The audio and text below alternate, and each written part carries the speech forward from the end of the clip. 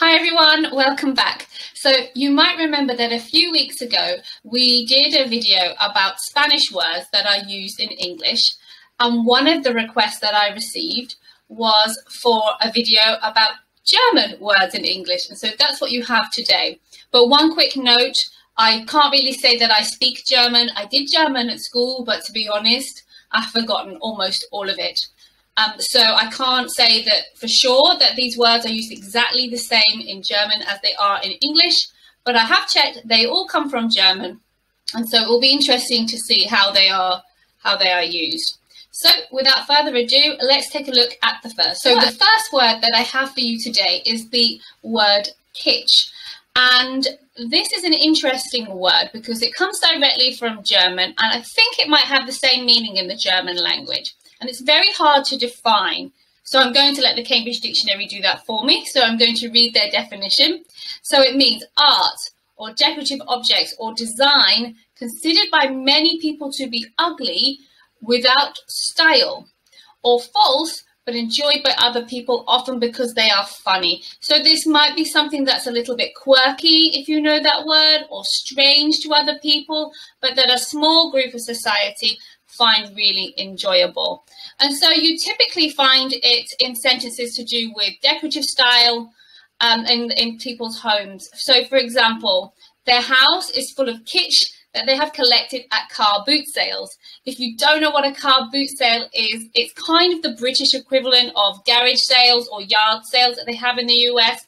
So generally people will sell the stuff that they don't want or need anymore directly from their car boot, and they usually go to a field or a designated place to do that. So that's an interesting part of British culture, the car boot sale. But yeah, this word is kitsch. So word number 2 is fest, and this is, I would say, a synonym for festival if you already know festival, but it's really common and maybe trendy to use the word fest instead. So you might have a jazz fest or a music fest simply, and it means a celebration or a collection of things all happening together in a group. So, for example, every July, our town celebrates a food and wine fest. Yeah, so every July we get together and there's a celebration where we eat lots of food and there's various types of wines to be tried and to be drunk. Right, so that is fest. So this is word number 3, and it's pronounced angst, angst. So I think it sounds quite Germanic, this word. I think it's quite clear that it has Germanic origin. So in English, it means a feeling of great anxiety or worry. So it's quite a strong noun to describe this feeling of worry or anxiety. And so you might see it or hear it in sentences such as this. Waiting while her husband was in the operating theatre caused her a great deal of angst. Waiting while her husband was in the operating theatre caused her a great deal of angst. Okay, so it's used for these scenarios when we're very worried or very anxious. So there you have the third word. The next word is doppelganger. Now, as you can see, it actually has an umlaut on the A. And from what I remember, that probably would change the A sound to a different sound in German, but we don't really pay attention to it. We have it. I don't know why we kept it, but we have the umlaut, but it's pronounced doppelganger. And a doppelganger is somebody who looks exactly like somebody else. Exactly like them. They're not related, but you meet them and you think, wow, they're exactly the same as somebody else. It's like their twin without being their twin. Okay, so you might hear this word in a sentence such as, she couldn't believe it when she bumped into her doppelganger at a conference. Yeah, it's completely pure chance encounter with this person. Okay, and I hope you noticed the phrasal verb bump into, which is in the phrasal verb series, which I did before. I'll put a link in the description box below. So hopefully you recognized the phrasal verb as well. But yeah, this word is doppelganger. The fifth word is kaputt. And as you can see, in German, it's spelled with 2 T's. So this is actually a time when we have modified the spelling slightly. We only have 1 T in British spelling for kaputt. Now, it means broken.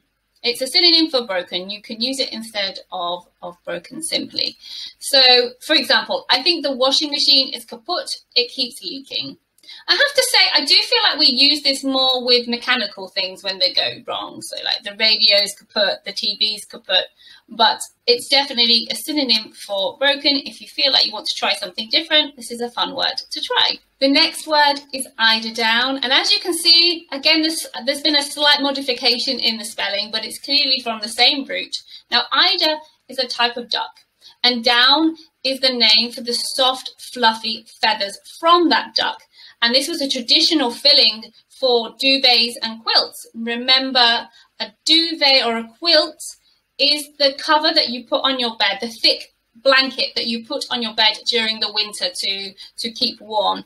And some people actually use eider down as a synonym for a duvet or a quilt. So depending on the family, you might find that some people use eider down, duvet or quilt for that thick blanket. So let's have a look at a contextual sentence. The duvet is made of the finest eider down. Word number 7 is poltergeist. Poltergeist. So I checked. Geist is the German word for ghost. Okay, and a poltergeist is a type of ghost that people believe moves furniture or does things to let you know that they're there. So, for example, they were convinced that a poltergeist lived in the house because the furniture seemed to move by itself. So yeah, a poltergeist is a specific type of ghost. We do have the word ghost, which of course we use more generally, but when you feel like things keep getting moved from place to place, then people might suspect a poltergeist. The 8th word is rucksack. Now, rucksack is simply a synonym for a backpack, and maybe that's the word that you know a little bit better. Generally, I find that people know backpack better than rucksack, but some people say rucksack, and this comes from German. I'm pretty sure that it means exactly the same thing in German, so it should be quite simple, this one. So they packed a rucksack before setting off on their hike through the mountains. And again, I've incorporated another phrasal verb from the phrasal verb set, to set off, remember, which means to leave or to start a journey.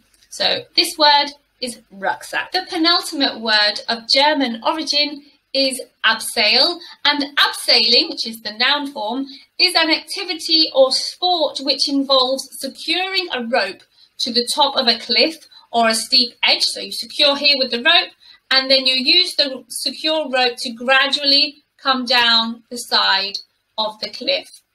Okay, so this is typically used in a sentence such as, she abseiled down the cliff to save the stranded people below. So some people might do this for a sport, but obviously sometimes you might need to use it to save somebody who has got stranded or stuck in a place which you can't get to them by any other means. So to abseil. The 10th German word is wanderlust, and I think this might actually be my favourite German word. It's a direct loan word from German because we don't really have an English word to describe this overwhelming desire to travel. It's a really fun word. I really like it. It's probably pronounced completely differently in German, but in English we call it wanderlust. And let's have a look at it in a sentence. So after months of COVID restrictions, wanderlust is very strong for many people. This incredible, deep desire to travel. So this one is wanderlust. I hope you enjoyed it. So that's it for today. I hope you enjoyed today's video. I certainly enjoyed doing the research into this one. I find it absolutely fascinating finding the different loan words from different languages. Let me know if you know of any other loan words that English has from German, or any other language for that matter, especially if it's your first language that we've borrowed some words from. But yes, that's it. Nothing else to say. Take care and come back another day. Bye.